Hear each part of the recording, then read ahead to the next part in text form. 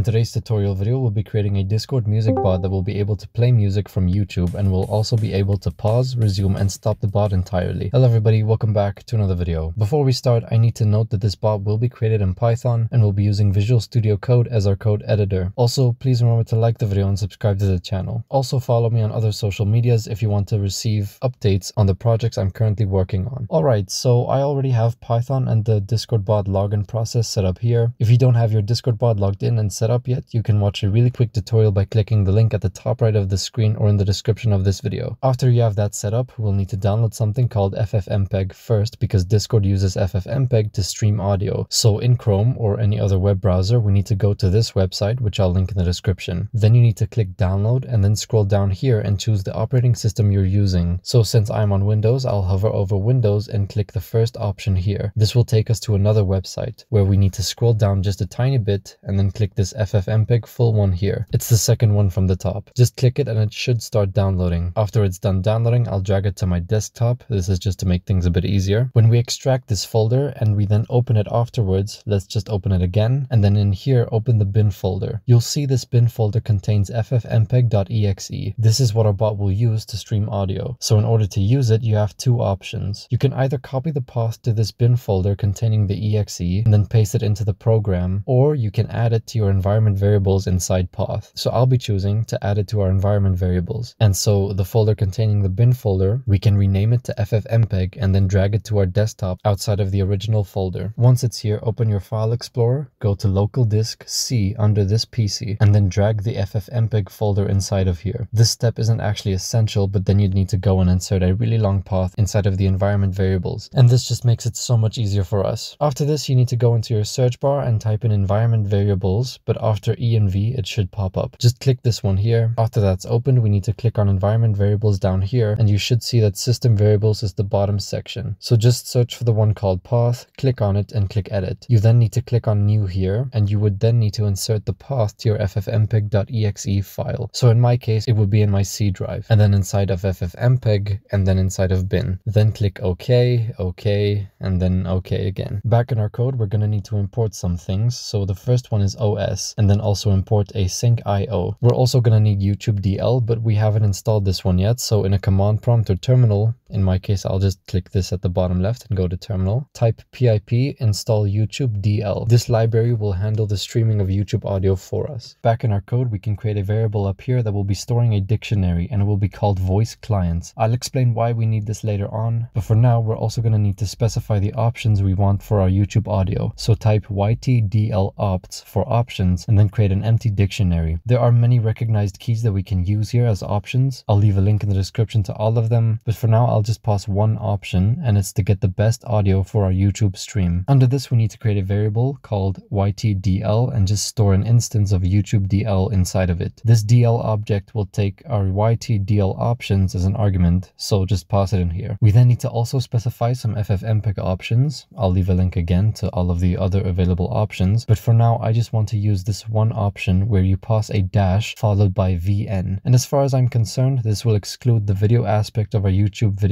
in our stream, so that we only have the audio included. In our onMessage event, we can then check if a user sends a message that starts with $play, and this will be the command people will use to play music. But it's important that the user also enters a space followed by the URL of the video they want to play the audio from. If they don't do that, then don't worry, we'll make our program take it into account by typing try, and then under we type except exception as ER, and then underneath the exception we can just print the error into the console. This whole piece of code will cause the bot to still run after an error occurred. Inside of the try block, we type URL equals msg.content.split, and then we choose the second element by typing 1. This will retrieve the URL in the play message and store it in this variable. We then need to create a voice client instance, which will be returned by this msg.author.voice.channel.connect function. The voice client will handle the voice connection the bot has to a certain channel. Underneath this, we need to store our voice client in our voice clients dictionary that we created earlier. We'll be storing it with the key being the server ID, because each server can only have one of this bot that we're currently creating. The entire reason we're storing it in the first place is because we're going to need it later where we create the pause and resume functions. Because, for example, let's say you have a bot across multiple servers. This would mean that if we try and pause it, it might pause for all of your bot instances across all of the servers that it's on. But by doing it like this, we now have access to this specific bot that we want to pause or resume in the server that the pause or resume command was sent in. We then need to create an async.io loop and type async.io.getEventLoop. This is in a way similar to a thread, but really just means that the function we'll be passing into it will run independently from the rest of the program. So underneath that here, we can type data equals await loop.run in executor. Then we pass none as the first argument to use the default executor. Then we pass a lambda function where we'll return the value of ytdl.extract.info. And then in here, pass the URL and then download equals false. The reason we're doing this is to get the data from the URL that was in the Discord message. We also won't be downloading the actual full audio file from YouTube onto our computer, but we'll be storing the data to that specific song in this data variable. We can then create a variable to reference the song and get the data for that song using the URL keyword. We'll then need to create a player by typing discord.ffmpeg PCM audio, where we'll pass song and then double asterisk ffmpeg options. The double asterisk is so we allow all keyword arguments from our ffmpeg options. There is an optional parameter here called executable, and remember earlier when I said you can choose to add ffmpeg to your path, or you can add the path to the exe in your program? This is where you would do that. So in here, type executable equals and then as a string the path to your ffmpeg.exe.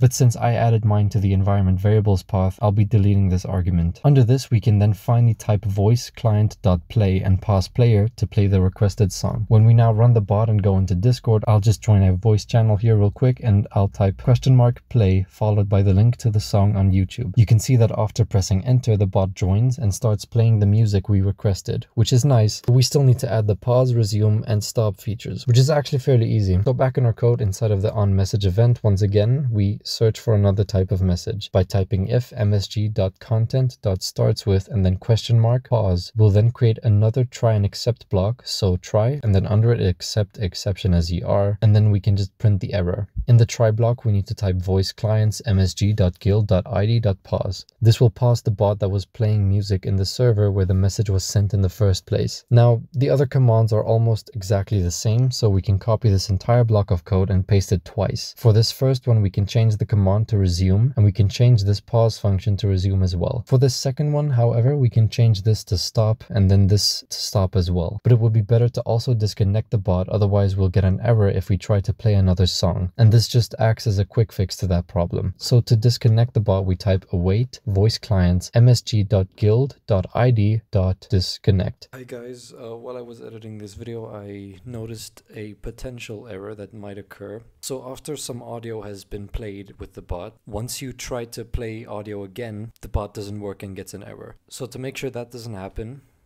here in our onMessage event, underneath the play command, we need to just type this. It's another try and accept block, but this one creates the voice client only if we don't have one already. Meaning that we can actually go ahead and delete this here.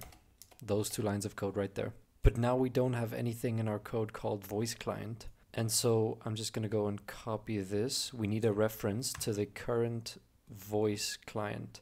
So this is .play player. So voice client is now represented by this.